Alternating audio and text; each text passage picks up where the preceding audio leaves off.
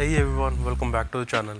In this video of Tech Talks, we're going to be talking about the differences between the two fuel systems, the normal fuel and the premium fuel. So let's get started. You must have seen two different types of fuel whenever you must have gone for a refill on your car or your bike. Well, what are the differences between the two? First, let's talk about the octane number.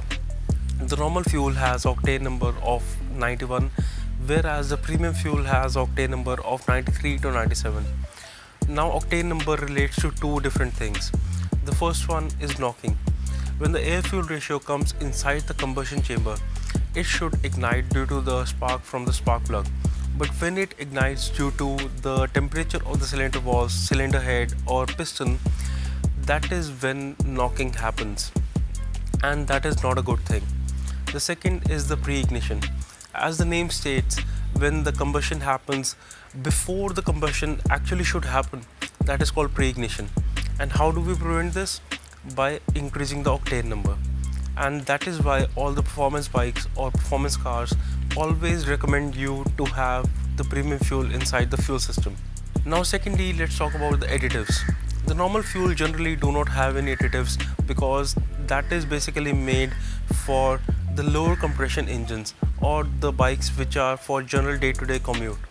So that is why it is cheaper and it is more readily available. The second, which is the premium fuel, has additives which help in cleaning out the system of the bike or the car, which is injector or the fuel pump or anything of that sort. That is why it is more expensive and it has detergent properties. Now let's talk about the third point, which is more power. Will you be getting more power out of premium fuel over the normal fuel? Well, actually no. The power of your engine depends upon how the manufacturer sets it and how well you maintain your bike or your car. Well, if you add a premium fuel on your daily day-to-day commute bike, you will not be getting more power, but you will be getting a quicker response. Why is it that? Because the fuel is more cleaner and the combustion will be more cleaner. That is the reason there's a dilemma out there that the premium fuel will give you more power out of your bike. Now finally, to conclude this, let's talk about which fuel you should be getting on your bike. Well, a straight and a simple answer to this is your owner's manual. Every manufacturer states what kind of fuel should be used in your bike. But if your bike is 100 to 200cc segment, then you are better off by a normal fuel because your bike is actually not using all the benefits of a premium fuel. But if your bike has a higher compression engine like a RC390 or any 600cc or later class bike, then you should be always getting the premium fuel because the higher compression engine will actually use the premium fuel benefits more.